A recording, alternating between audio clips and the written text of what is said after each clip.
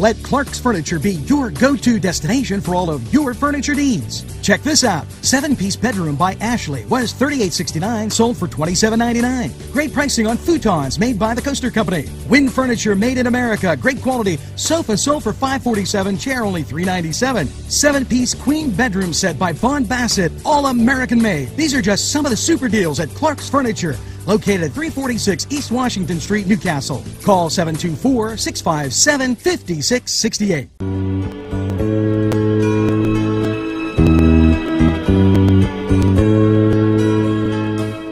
Standing by my window. Hello and a very pleasant welcome to Lawrence County 45 weather. Well, if you like rainy and wet, this is your forecast. After last night's cloudy low of 29 with that rainstone mix, how's your Monday looking?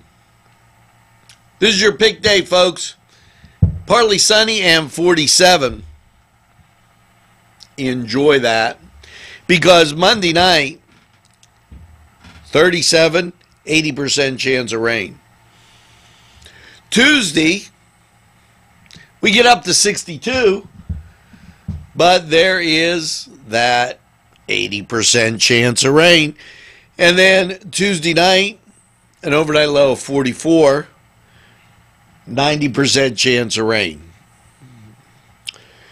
Wednesday, 48, 60% chance of rain.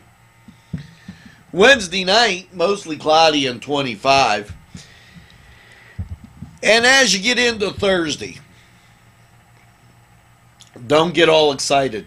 Partly sunny and 44, but it's going to take us, the sun, a while to get there. And Thursday night, mostly cloudy, 30. 30% chance of the rainstone mix. Friday, 44, with a 50% chance of rain. Friday night, 26. 50% chance rainstone mix. Saturday, 36. Excuse me. With a 30% chance of snow. What am I going to tell you, folks? There you go. It's wet. It's cold. It's April. Let's hope we get through this snap.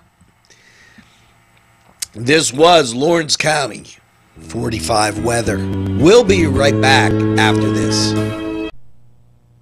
Today's programming is brought to you by NCTV45 and NC Radio 450, Newcastle's community television station.